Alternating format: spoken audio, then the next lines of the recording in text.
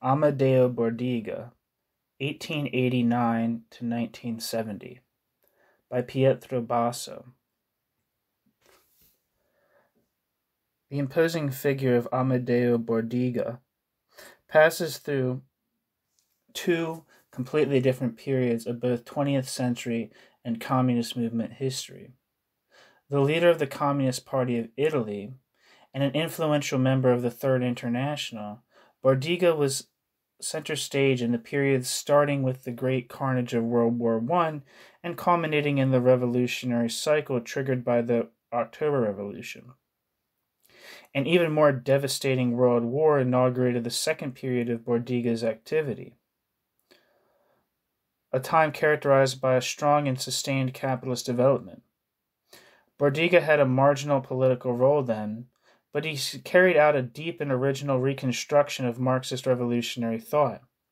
Albeit still little known or very much misinterpreted by bitterly hostile Stalinists, Bordiga's work made its mark on the 20th century and communist movement history. The Fight Against Reformism, 1911 to 1920.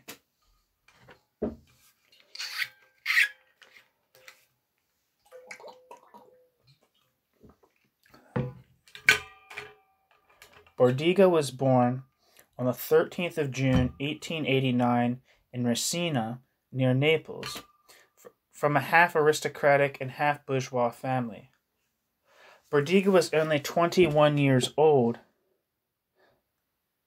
Bordiga was only a 21 years old engineering student when Bordiga joined the Italian Socialist Party, founded in 1892. The context of his early political education was marked by a fundamental contradiction. Naples, just like the rest of Italy, was experiencing a state-supported swift industrialization leading to the growth of a politically involved new proletariat.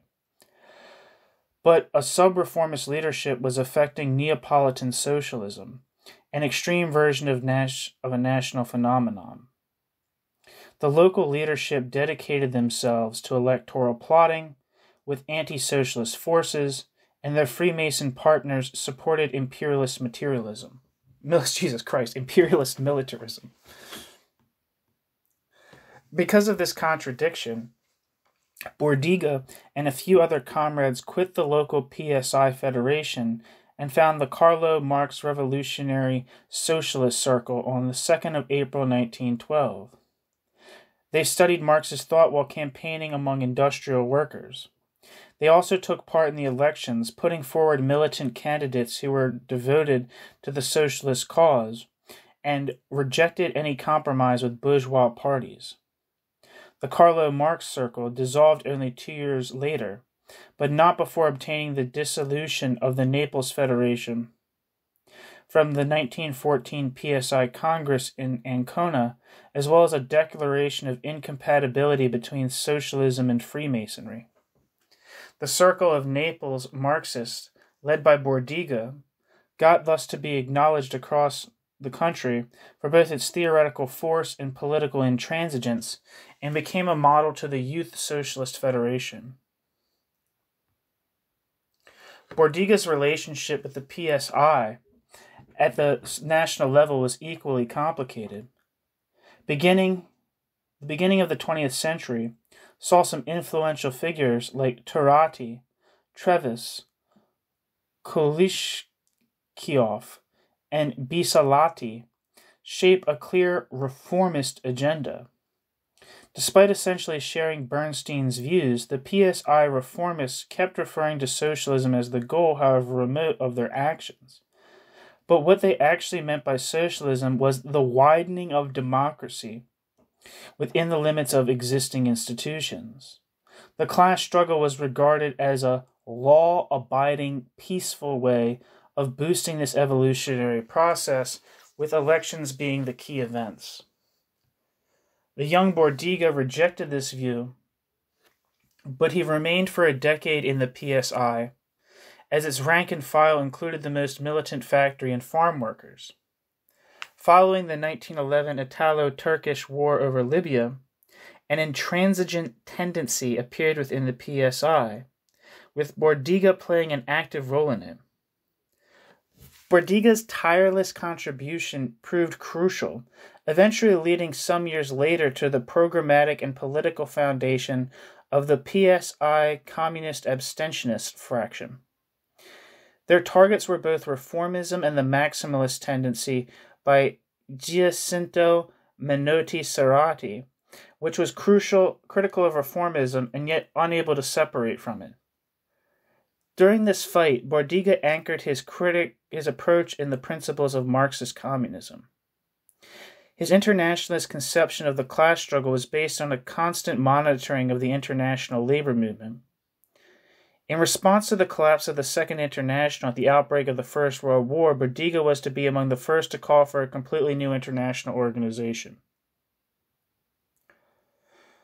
The political struggle that forged an Italian communist left fed itself off both the proletarian opposition to Italy joining World War I and the Red Week of June 1914, and the Biennio Rosso of 1919 to 20, the widespread working class unrest at the end of the First World War that made Italian society teeter on the brink of insurrection.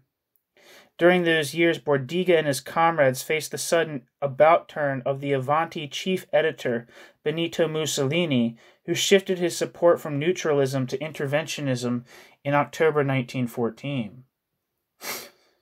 They stuck resolutely to the revolutionary defeatism even in the harsh atmosphere when Italy seemed to face military defeat in autumn 1917. They then opposed the law-abiding conciliatory corporatist agenda set out by union leaders and PSI MPs. The party, they claimed, came before unionism or parliamentary groups, and it had to foster social conflict with a view to preparing a socialist revolution, which alone can free the proletariat from class oppression. Bordiga's group therefore welcomed the Russian Revolution and spread its message. According to Bordiga, quote, "The revolution has dealt a mighty blow to the nationalist conception of war, the war," end quote, because by crushing their own militarism, the Russian proletarians have set an example and encouraged German proletarians to follow in their steps. Moreover, quote, "while everybody was leaving it for dead," end quote, socialism had proved to be very much alive. On the 20th of February 1918, Bordiga wrote that from, quote, "Free Russia," where a double revolution had occurred, socialism was delivering an international message that concerns the capitalist order at world level. Quote, "The international social revolution is on the agenda of history," end quote, Bordiga. The struggle against reformism came to a climax that shook up the PSI. Reflecting the popularity of Soviet power among the working classes, the party chose to join the Third International in 1919. The Communist fraction and Bordiga wrongly believed that they could get the PSI maximalist majority to cut the umbilical cord with the reformists. In Bordiga's view, the Bolsheviks had won thanks to their intransigence towards both bourgeois parties and socialist fractions, and that was a model to follow. But the majority of the PSI were reluctant to burn their bridges with reformists. They were struck with uncertainty in the face of that historical turning point. There is some evidence contradicting the common belief that Bordiga was doctrinaire, sectarian, and distant from the workers' feelings. First, Bordiga knew that his group was bound to split from the PSI and yet spared no effort to make Cerati's maximalists come over to his side while actively tightening links with militant proletarians, including rural workers. Second, Bordiga was convinced that taking part in elections collided with preparing a revolution, and yet he accepted the Third International's policy of rejecting abstentionism. Third, Bordiga believed that the Turin group, Ordine Nuovo, led by Antonio Gramsci, was workerist and idealist in nature, and yet worked to have them participate in the foundation of the new Communist Party.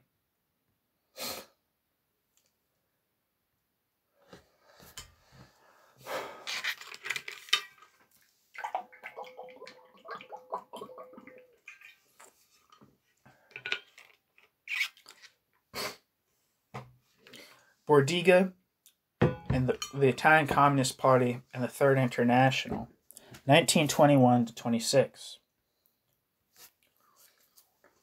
The new party was eventually born in Livorno in January 1921. As Bordiga pointed out, it was born late. That is to say, after the revolutionary process reached its peak in Russia and Europe. As for Italy, by the time the PCI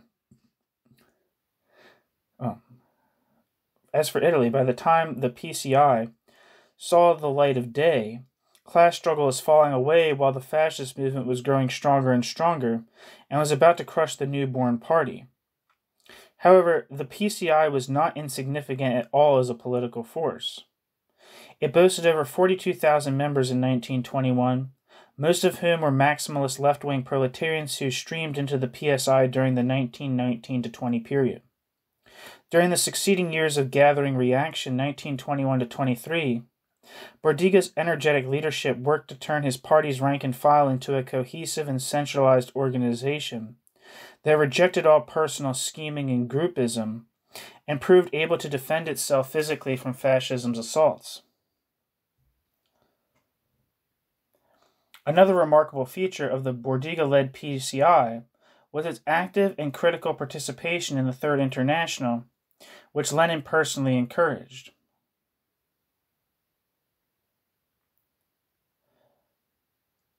No other West European Communist Party asked so resolutely that the International actually led the revolutionary struggle of the working. No other Western European Communist Party asked so resolutely that the International actually led the revolutionary struggle of the working class across all Europe countries. However, it was in this troubled relationship with the Third International leadership that the young Italian left showed its weaknesses. Its approach was firmly anchored in Marxist principles and yet failed properly to inspire the actual political action of the party.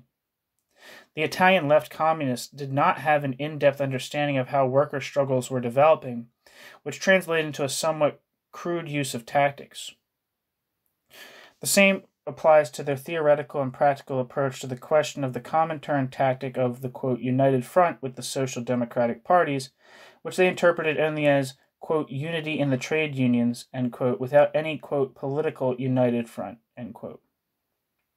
This, quote, rigid approach, however, stemmed from the vital need of the newborn Communist Party to disentangle itself from maximalist mishmash, systematically watering down revolutionary principles and practice. The PCI leaders had rapidly to provide political training to young militants who had just turned to the communist perspective.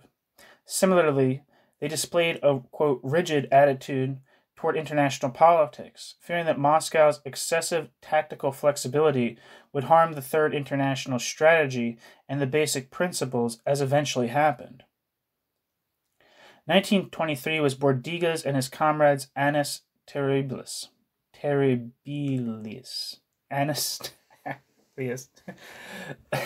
Whatever. Fucking.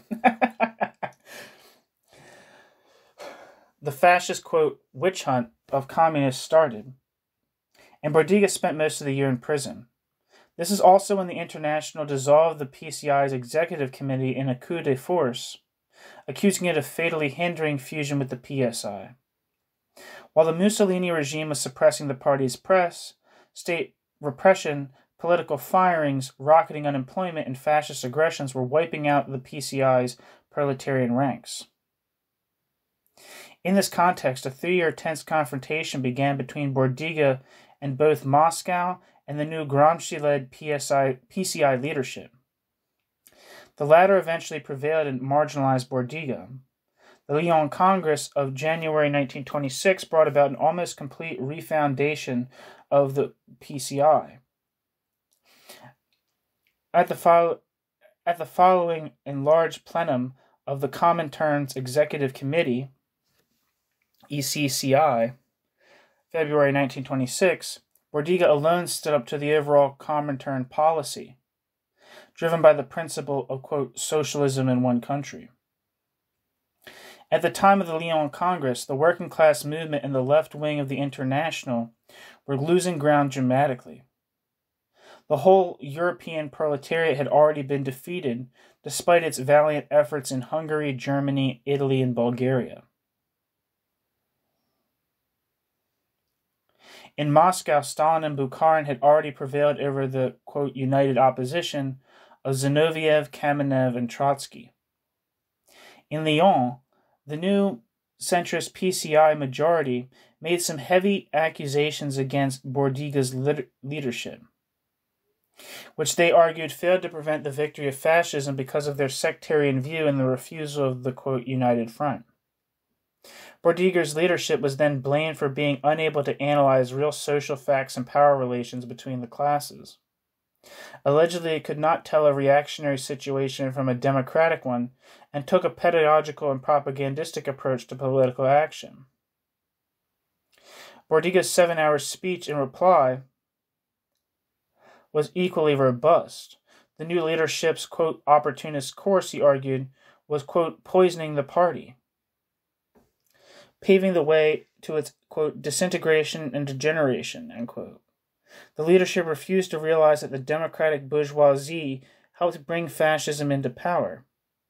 They shirked the leadership responsibility of the party by following proletarians' temporarily low mood. They addressed all rural producers indiscriminately. Instead of talking to farm laborers first, they subjected the minority to a humiliating discipline.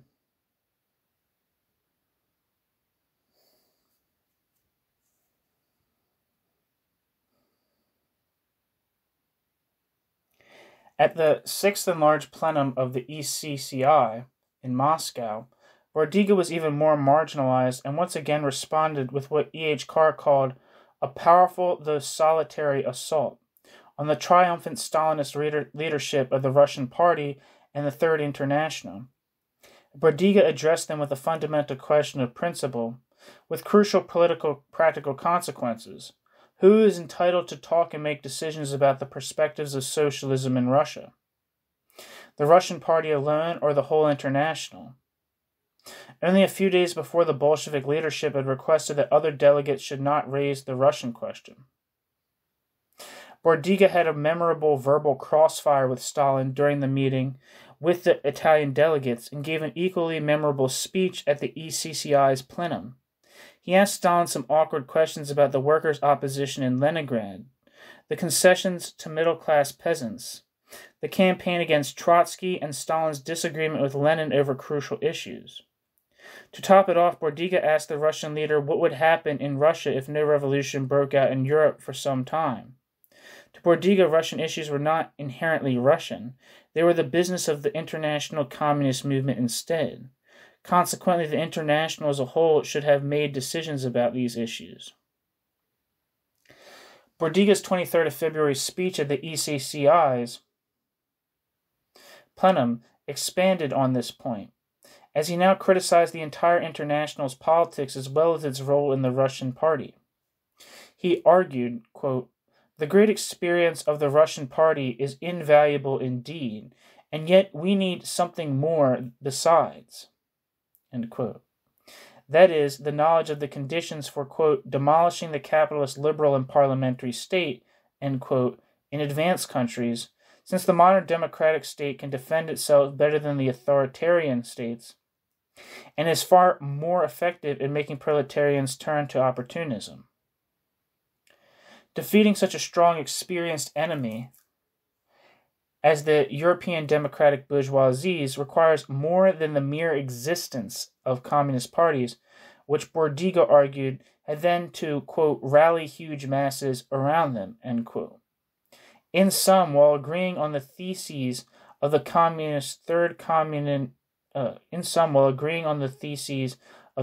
Comintern Congress in 1921 that had mapped out a strategy based on using the unified front tactic, Bordiga rejected their tactical applications because they harmed the, quote, specific nature of communist parties, thereby weakening their capacity of conquering the masses. Bordiga also criticized the influence affecting decision-making in Russia of middle-class peasants and net men exploiting the new market mechanisms introduced in 1921 and claimed that all Comintern sections should take part in the debate over the future of the Russian Revolution, also on account of the growing pressure of world capitalism against it. Bordiga therefore condemned the Bolshevization of the Communist parties as a pretentious attempt to replant the Russian model everywhere. Bordiga also criticized the underlying idea that there was such a thing as an organizational formula for, quote, solving the problems of revolution. Finally, in Bordiga's opinion, both the appearance of factions within the Comintern and the mounting insubordination against it were not the cause, but rather the symptom of severe crisis, and the Comintern's resorting to humiliation and violence, a true and not in the least revolutionary reign of terror, would only make things worse.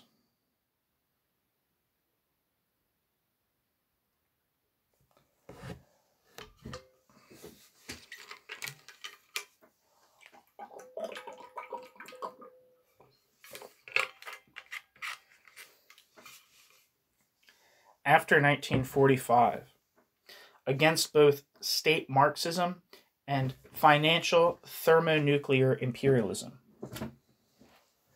On the 20th of November 1926, Bordiga was arrested and placed in confinement in Ustica with dozens of other PCI members, including Gramsci. I can never pronounce his name, Gramsci. He was then transferred for some months to Palermo prison to be eventually put back in confinement in Ponza until 1929. In March 1930, Bordiga was expelled from the party for quote, factionalism and for, quote, supporting, defending, and embracing the Trotskyist opposition, end quote. In 1937, the communist leader Palmiro Togliatti wrote in unforgettable prose that, quote, Bordiga is now living in Italy as a Trotskyist skunk, protected by the police and by fascists, and hated by workers in the way that a traitor has to be hated, end quote. Actually, Bordiga was expelled from the professional register of engineers by the fascists and can therefore not run his own firm. From 1929 to the end of the 1960s, he lived modestly, practicing his profession, quote, with great civil courage and technical competence, end quote, exposing the, quote, disastrous Neapolitan urbanistic policy, end quote. Gerosa, 2006. Bordiga had already quit political activity by the time of his expulsion from the PCI. He would live in voluntary seclusion until the end of 1944, turning down Karl Korsch's invitation to coordinate with other left-wing communists across Europe, as well as all invitations to leave Italy.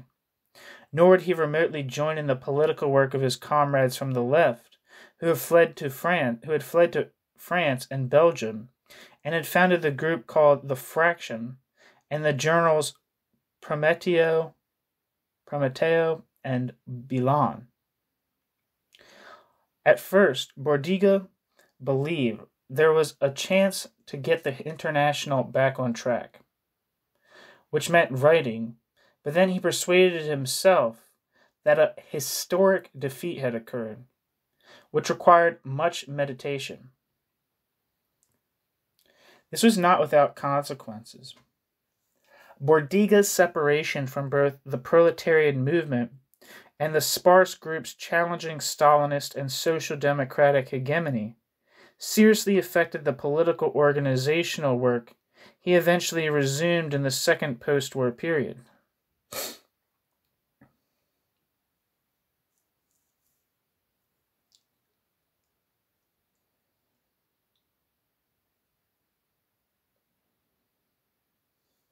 Compared with the years 1911 to 1926, a much wider gap appeared between theory and organizational work, as well as between program and political intervention. The weakness of the theoretical work Bordiga did in the post-war period lies in the very conception of the class-party relationship. The party acquired such a dominant and equally abstract role.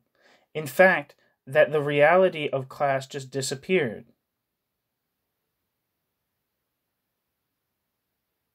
According to Bordiga, for instance, quote, "The party is the only remaining actual organ that defines the class, fights for the class, will rule for the sake of the class in due course, and sets up the end of all governments and classes."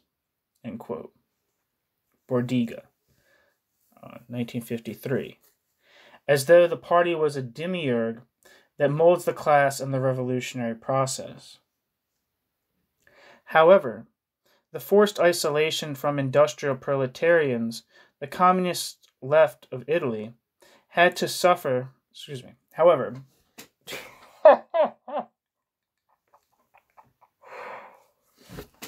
the forced isolation from industrial proletarians, the Italian communist left had to suffer after World War II, may well account for Bordiga's views on the party. Meanwhile, the Communist Party, now Partito Comunista Italiano, PCI, I don't know what the relevance of the name changed.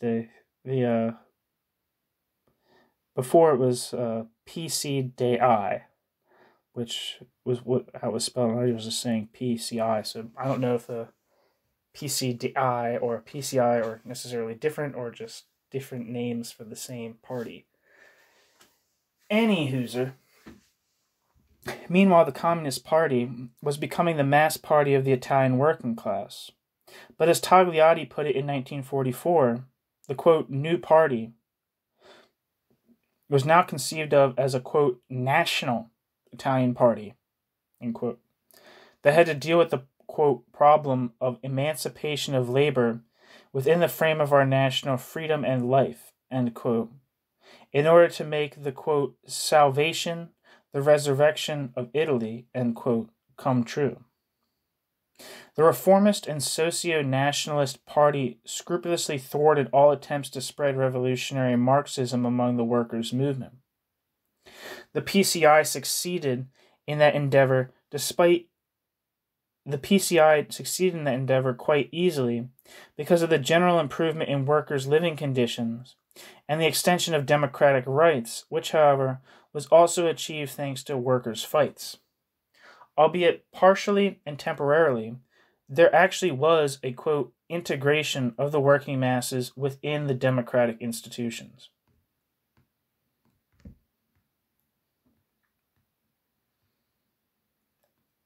Bordiga's theoretical and political weaknesses does not detract from the value of the theoretical work Bordiga carried out throughout the second post-war period with the help of a few Italian and French comrades. Bruno Maffei, Giuliano Bianchini, Ottorino Perona, Suzanne Vote, as well as Jacques Camat and Roger Dengeville during Bordiga's last years.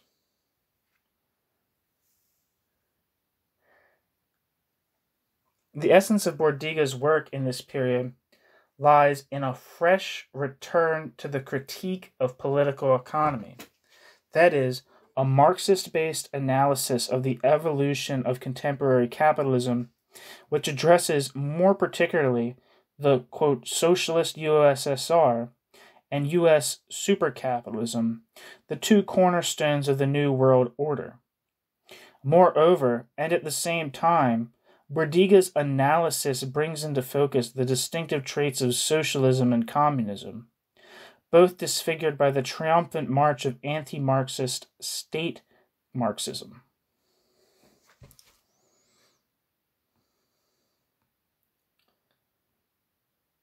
Bordiga wrote about the USSR on several occasions, animated as he was by the conviction that Marxism is the theory of the counter-revolution. Bordiga wrote about the USSR on several occasions, animated as he was by the conviction that, quote, Marxism is the theory of the counter-revolution, end quote.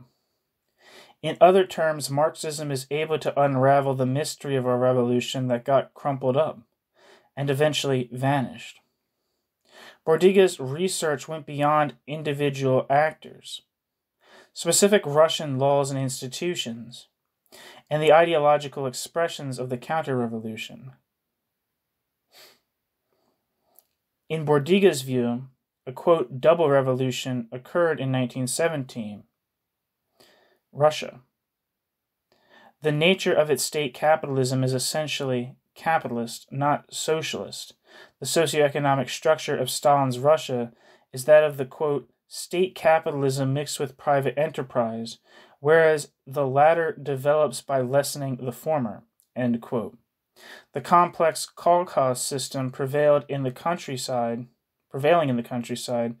ultimately is a quote, sub-bourgeois formula, end quote, as production units are still, quote, welded to the institution of the family rather than actually planning things, quote, Soviet-type economic planning, end quote, just records what has already happened, and it has nothing to do with socialism because it relies on capitalist criteria like wages and profits, money, and monetary accounting.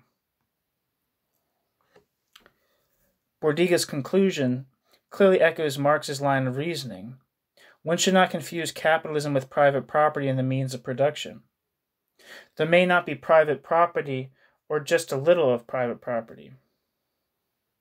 However, we do not get anywhere near to socialism when the production of goods and the reproduction of society embody the logic of the market, the wage relation, and corporation. Quote, the beast is the enterprise, not the fact that someone owns it, end quote. This is Bordiga's razor-sharp metaphor. Nor is socialism anywhere to be seen when dead labor dominates living labor, with a network of capitalist interest in groups operating within the country, and tightening links with global market powers. All this has nothing to do with, quote, popular socialism. This is about developing capitalism in Russia instead, and tackling its trend towards stagnation. Sooner or later, the protagonist would confess all. Sooner or later, the protagonists would confess all. As for the U.S., quote, world superpower, end quote, Bordiga carried out a well-documented and caustic analysis of that, quote, plutocratic monster that keeps under its classic iron heel our proletarian comrades, end quote. Bordiga destroyed the image popular after 1945 of the U.S. as the, quote, hope for humanity, end quote, and the land of, quote, people's capitalism, end quote. Bordiga anticipated where capitalism was actually going. The more capitalism becomes parasitic, Bordiga points out, the faster capitalism, quote, shifts from productive techniques to speculative maneuvers, end quote. The U.S. is the emblem of this process. Armed with its massive money supply, the superdollar, and the monopoly of capital, the U.S. conquers the world, including Europe. Roughly hidden beneath a facade of, quote, democratic issues, end quote, pacifism and calls for freedom are the, quote, imperial programs of the most devastating militarism ever, a true monster state. This is what Bordiga calls the new, quote, financial thermonuclear imperialism, end quote. The new imperialism, Bordiga argued, will not necessarily affect mass consumption, but will fail to narrow the, quote, income inequality gap between metropolises and colonial and vassal states, as well as between advanced industrial areas and backward agrarian areas, or those of primordial agriculture, end quote. Furthermore, end quote, above all, end quote, it would not be able to tackle the inequality gap, quote, between social classes of the same country, including the one where the prince of imperial capitalism raises its slave-dealing banner, end quote. In other words, the U.S. will not be able to eradicate any of their own historical scourges starting with the condition of African Americans.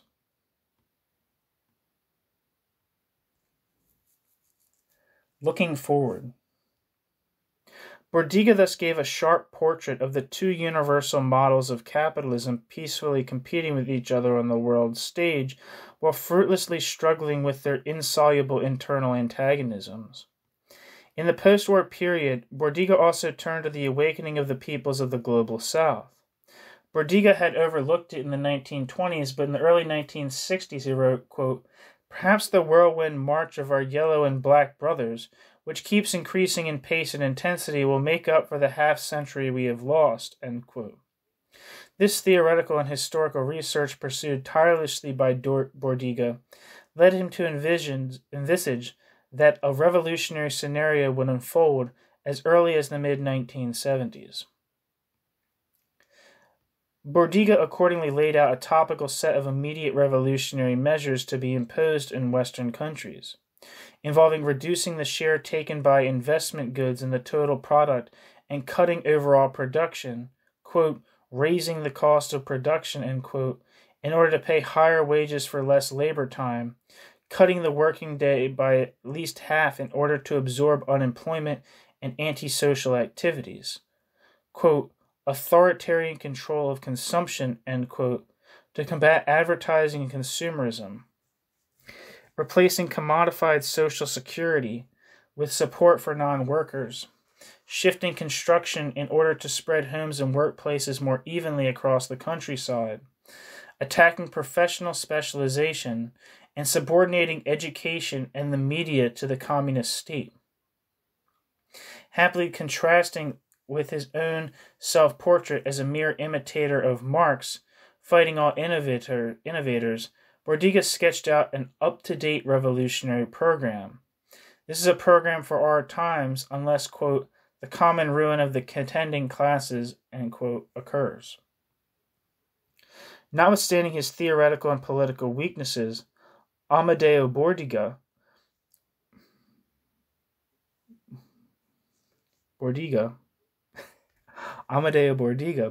will be center stage in a still-to-come genuine history of the communist movement. Few Marxists have understood so deeply the international nature of both the proletarian revolution and the way to socialism. Even fewer realize so soon that Stalinism was leading to a complete distortion of the strategy and program of the International. Almost no one has probably been able to depict so vividly the distinctive characteristics of the socialist and communist society. In addition, at a time when the, quote, U.S. model was at its peak, Bordiga unveiled the horrid traits of the new imperialism and the inherent link between democracy and militarism.